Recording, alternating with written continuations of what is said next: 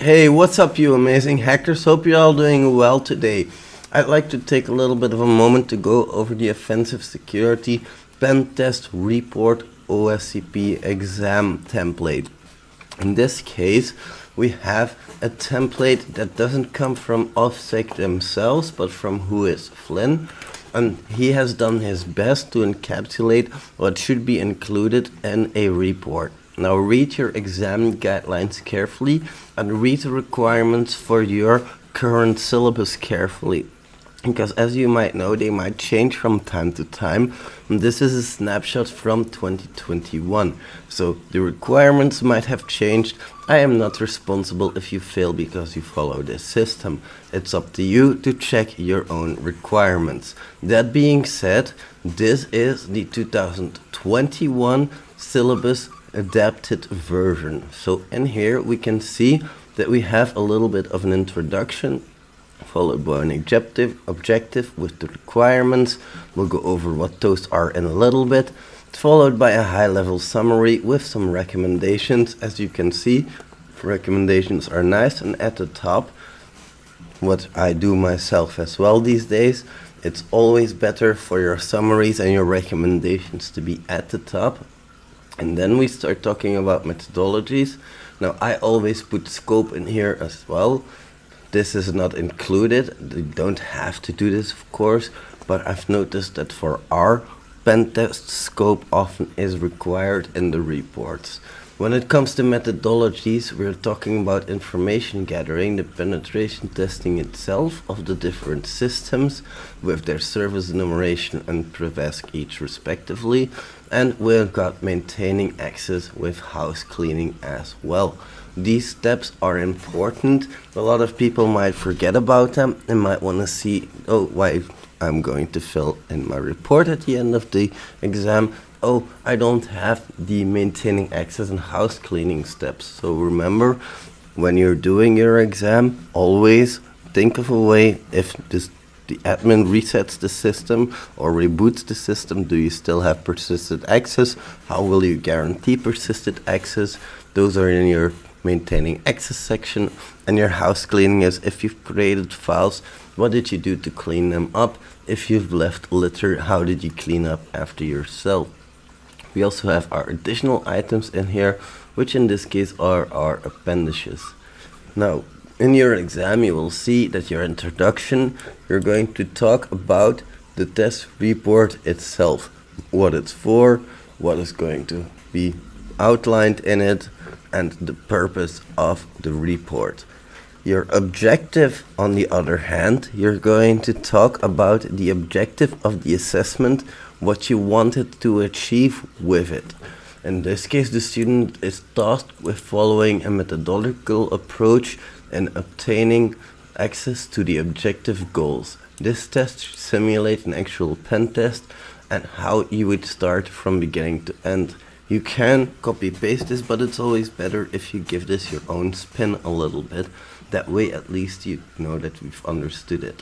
On the requirements, in this case, we say, okay, the student will be required to fill out the penetration test, and he's going to give us the following sections: the high-level summary and recommendations in a non-technical way, methodology walkthrough, and detailed outline of what he's done, each finding with included screenshots, and any additional items that were not included.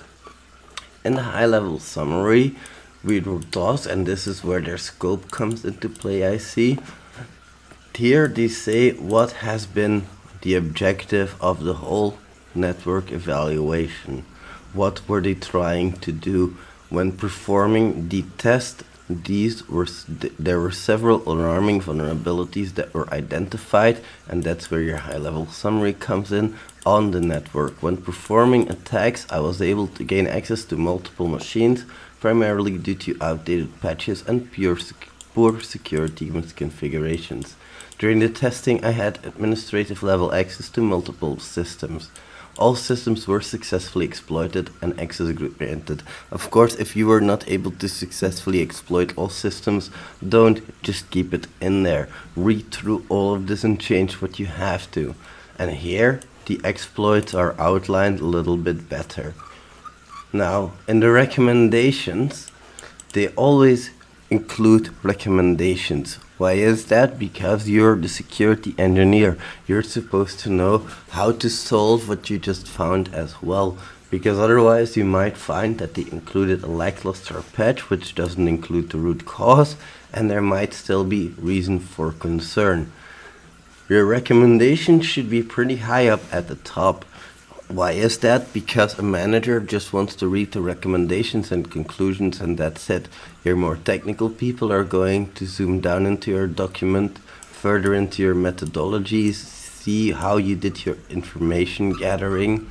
Okay, we have our penetration. Next, how did that happen with the service enumeration that was going on? What did we find on TCP? What did we find on UDP? The Nmap scan results with the initial shell vulnerability exploited and any additional information that we can find.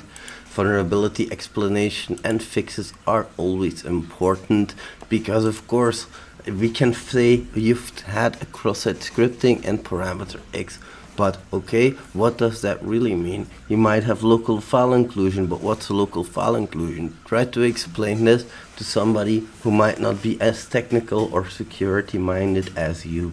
Vulnerability fixes, severity in this case, you can use different severity tables. You can give your own severity to it, low, medium, high, critical.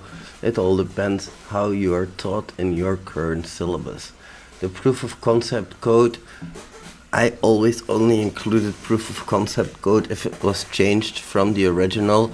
That's what they taught me during my teachings.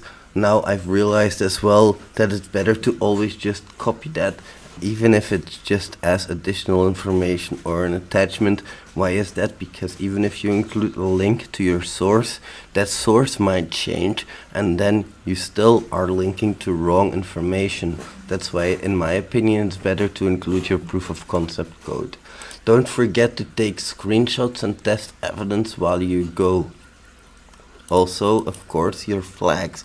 What I did was I took a screenshot of most of my flags, but I forgot to copy them, and I had to type over every flag very precisely into my document, which was very frustrating because you have 2 per machine.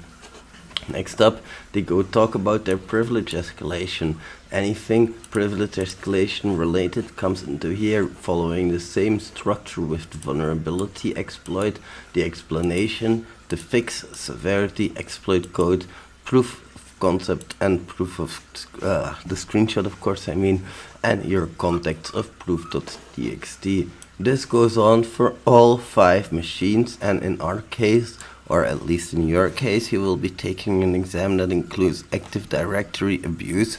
So things might change here. You might need to report differently because you might need to pivot through your Active Directory.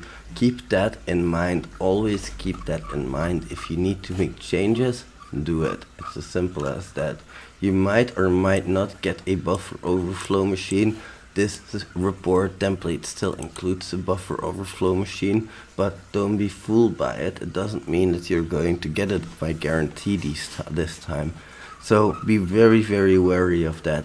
The maintaining access section and house cleaning we kind of went over already, and for the additional items they've included a little bit of a table, which is always handy. Metasploit / meterpreter usage if it happened on the exam.